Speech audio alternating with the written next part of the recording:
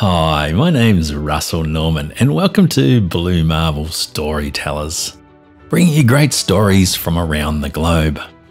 On this episode, we bring you a fantastic fairy tale written and read by Heather McQuaid called Spinner of Golden Tales. We talked to Heather on episode 10 of Read Lots, Write Lots. Please enjoy. Edna sputters to the surface, blindly thrashing her legs and arms. The pinky toads leap from their lily pads, diving underwater, watching in wide-eyed wonder at the strange creature flailing in their pond. At last, Edna opens her eyes. The pond is ringed by trees, but not the kind of trees she knows. The silvery bark sparkles in the sunshine, and the purple leaves whistle in the breeze as she swims awkwardly towards shore, finally standing when her feet hit the muddy bottom. Two grayish-green trolls, out for their afternoon stroll, gawp with open mouths, their sharp teeth glinting. "What sort of creature is that?" Borrower asks his wife. "I think it may be a human child," Claire replies. "But humans can't cross over to this realm." "It did. It's here." "Ah!" Edna screams on seeing the trolls. "Ah!" the trolls reply in greeting. "Am I dreaming? You can't be real." "Pinch yourself and see," says Claire. "Ouch!" "What's your name, human child?" Edna. Where am I? Who are you? What's going on?" "I am Claire," Clara says, then points to her husband. "And this is Borrower. You're in the Queendom of Fairfolk. As for how you got here, or why, we don't know." "The last thing I remember, I was walking in the forest," Edna says, wringing some water from her long dark hair. "I'd fought with my mom and kind of stormed off into the woods. I saw a beautiful blue butterfly and followed it deeper into the forest. And then I got really sleepy, so I slept on a bed of pine needles. And when I wake up, I'm nearly drowning in that pond. You must be here for a reason, and we must find that reason. Otherwise, the Queen will have your eyes," says Borrower. "My eyes? What for?" "Human eyes, emerald eyes, such as yours would be a treasure beyond measure," Borrower says, as Claire nods in agreement. "How do I find the reason why I'm here?" "First, we must determine what useful skills you have," Claire asks. "Skills? I'm 11. I don't have skills like grown-ups do." "Can you spin flax into gold?" Borrower offers. "What's flax?" "Can you play the lyre or harp or—" Claire asks. "No, I don't even sing very well." The trolls frown. "That's too bad. We're looking for a singer for our jazz band," Borrower says. A raven lands on a nearby log. "Good afternoon, Poe," say the trolls. Poe nods and pronounces, "Caw!" The Queen approaches on the road to gather pinky and murky toads. The green-eyed girl from humankind. If she dallies, she'll soon be blind. Caw! "If we stay here, Queen Thalia will find her and pluck out her pretty eyes," Claire says. "If we take her home and the Queen finds out, she'll make a crown from our teeth," says Borrower. "Then we can't let the Queen find out," Claire says, beckoning Edna to follow them into the forest. After an hour, they reach a small hut with a thatched roof. Borrower stokes the fire on the hearth as Claire pours hearty broth into bowls and sets them on the rough wooden table. "You can have Bagga's room," says Claire. "That's our son. He's a drummer, on tour with the Troubadours until winter." Thank you," Edna says, sipping the broth. "You said everyone must have a reason to be here? What's yours?" "Well, we used to collect tolls at the bridge," says Borrower, "but we weren't making enough gold for sufficient tribute to the Queen. So we started playing music, and now fair folk travel far and wide to hear us play." "So every creature has a job, and they have to give their money to the Queen?" "We must pay tribute, yes. From the murk toads to the night vales, from the pinky toads to the muse ravens, from the bridge trolls to the shadow gales, each and every inhabitant of Fairfolk Queendom must contribute," Borrower says. "If they don't," he continues, "the Queen extracts the things that make each creature beautiful and unique. She scraped the shimmering scales from the pinky toads and bottled the deep brown eyes of the murk toads. She snipped the gossamer wings of the night veils, Claradair adds, stolen sorrowful songs from the shadow gales, and, she says, glancing at Poe, who's perched on the windowsill, ripped the rhymes from the muse ravens. That's terrible. Why don't the fair folk refuse to do what she says? Edna asks. She's too powerful. Her magic only grows stronger, and she can pay for a large army to protect her, Bororoor says. There must be something the creatures could do, Edna says, trying to stifle a yawn. You've had a long day, child. Why don't you rest now? Claradair says, leading her to a cozy bedroom. Edna falls into a deep, yet restless sleep. Black wraiths chase her through the forest. She stumbles and falls in the dark, gets back up, and falls again. The wraiths get closer and closer until they encircle her. An elvish queen approaches. She's beautiful in a cruel way, like a diamond, all edges and angles, her pale face reflecting in a never-ending hall of mirrors. The queen brandishes a silver spoon, the edge razor-sharp, as she glides towards Edna. I'll have your emerald eyes, little one, she hisses. So pretty, I'll scoop them with my silver spoon and make some lovely earrings. The wraiths hold Edna down as the queen nears. Cold edge of the spoon slices into... No! Edna screams, waking in the unfamiliar room, covered in sweat and breathing fast. Claradair bursts through the door, a small candle in her hand. She sets it on the side table and sits on the edge of the bed. What's wrong? I had a bad dream, I guess. The queen was chasing me and what? I miss my mom. I'm sure she's missing you too terribly.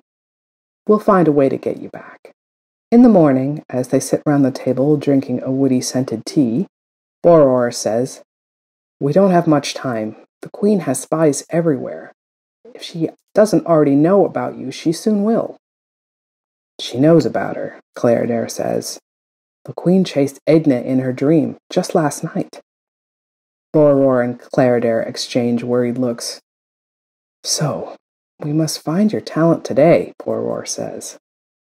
I'm not talented in any way, says Edna, staring into her mug of tea. I'm ordinary. Maybe less than ordinary. That's a thing. Everyone has some talent, Bororoor says. Sometimes it takes a while to discover it, but you already have it. We just have to find it. What have people told you that you're good at? Claradair asks. I'm good at daydreaming? And sloppy handwriting, Edna says, according to my teachers. I'm good at not listening and being willful and stubborn, according to my mom. Not sure how we can make those into something people would pay for, Claradair says. There must be something else you excel at. Think hard. Someone must have praised you for something? My grandma says I've got an active imagination, the way I make up stories from thin air. Does that count? Yes. You could spin fantastic stories. Okay. I think I remember some fairy tales, like Hansel and Gretel. What are fairy tales? Asked Bororoor. They're, stories about magical lands and creatures, and people getting into trouble, and then finding a way to get out of trouble, and then living happily ever after. Sounds like nonsense to me, but it might work, he says. But you'll need to tell the queen a tale that really impresses her. What does she like? Gold. And more gold. And ways to get more gold. Okay. So she's greedy. I know plenty of stories about that, Edna says. If the queen likes my story, will she return me to my mom? The queen has the power to do so, Claradair says. But if she thinks she can spin gold from your stories, then there's not much motivation for her to let you go. Their conversation is interrupted by Poe, who lands on the windowsill and says, Caw! The queen pursues, arriving soon, with her ogres and sharpened spoon. Spin your tales to earn the gold, or lose your eyes and here grow old. Caw! The queen arrives in a gold carriage bedecked with jewels and pulled by 7 strong, sweaty ogres. Her silver skin shimmers in the sunlight. Atop her fine platinum hair sits a golden crown, embedded with the sharp teeth of trolls and the sorrowful eyes of murktoads. Boror and Claridare shiver despite the warm sunshine. "Trolls," she says, "are you hiding a treasure here? You know the punishment for that." "No, Your Highness. We are keeping the humans safe so that you may hear her wondrous stories," Boror says, bowing deeply. "Stories, you say? They better be worth their weight in gold, or I'll have those emerald eyes for my crown." "Oh, it's a doozy of a story," Edna says, swallowing hard. "Chair!" the queen shouts. One ogre gets down on all fours, while a second covers him in a plush carpet. "Backrest," she says. The second ogre drapes a carpet over his head and stands next to the first. The queen sits on one ogre, leaning her back against the other. "You may begin your story," the queen says. "No, wait, ogre. Bring me my silver eye plucker." A third ogre retrieves the silver spoon from the carriage and gives it to her. The queen nods towards Edna. Edna begins. Once upon a time, in the land of humans, there was an ugly duckling. The duckling was so ugly that its parents could not bear to look upon it. "Boring," the queen says, yawning. Edna looks at the trolls, who nod encouragingly. "But one day, the duckling happened upon a witch in the woods," Edna continues, "and the witch took pity on the duckling and granted him a single wish. The duckling thought for a long time about what he should wish for. Finally, he said, 'I wish to be wanted by everyone.'" And, Edna trails off for a second as the queen sharpens the spoon against the fourth ogre's teeth. Then the witch waved her bony hands and chanted something, and whoosh! The duck turned into something beautiful. He became a goose, a girl goose, who could lay eggs. But not just any eggs. This goose could lay golden eggs. The queen leans towards Edna, her pointed ears twitching. "And people came from far and wide to see the goose who lays the golden eggs. And the goose was very popular. All the cute boy geese asked her to dance, and the other girl geese were very jealous." "Where is this golden goose now? You must take it to me at once," the queen says, standing and striding towards Edna. Well, the golden goose, it's a story? An amazing true story," Claridare interrupts, staring meaningfully at Edna. Yeah, sure, a true story. And the goose is my friend. We hang out sometimes because she likes to hear my stories. And she gives me eggs. So I have loads of eggs in my room. And my mom was like, "Edna, you have too many eggs." And I'm like, "Chill, Mom. You will show me this goose," the queen says. "Yeah, but it's back in my land with the humans." So Queen removes her crown, holding it in front of her like a large ring resting on its side. "Put your hand into the crown ring," she commands. Edna slowly puts her left hand into it, expecting to see it poke out the other side. But instead, it disappears into the ring. The queen adds her hand and says something in Elvish. Just before they swirl into the crown ring, Poe joins them. Edna lies on a pine of pine needles, staring up at a cloudless blue sky. Beside her is a mouse with silver fur and pointed ears, and Poe perched on the crown. Caw! At once the queen becomes a mouse. The magic's gone as is her house. Edna with her story prevails, future author of fairy tales. Caw! Poe hops gracefully into the crown and disappears before it disintegrates into a clump of sticks and leaves. The mouse looks at Edna, ears twitching. A red-tailed hawk circles above, eyeing the rodent with interest. Edna stands up, brushing pine needles off her clothing. A blue butterfly flits by and she follows it, knowing it will lead her home.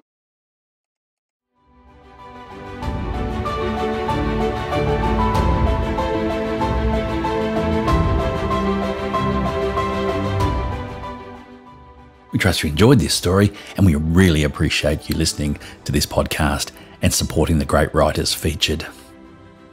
To further support the writers, we would also like to encourage you to share the links to this podcast far and wide. If you are a writer and you would like to showcase your work or talk to us about your writing on Read Lots, Write Lots, we'd love to hear from you. Please get in touch with us by sending an email to russell@bmpublish.com.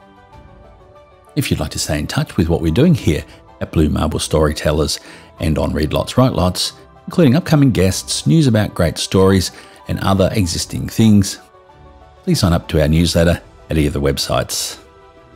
I would also like to mention we've started a new Discord chat channel to provide a place for writers to meet, chat, laugh, cry, and generally have fun in a supportive environment in which to share their love of writing. If you'd like to join our chat, you can find the details on our websites, readlotswritelots.com and bluemarble-storytellers.com. Well, that's it for this episode. So on behalf of Deidre and myself, until next time, thanks for listening and bye for now.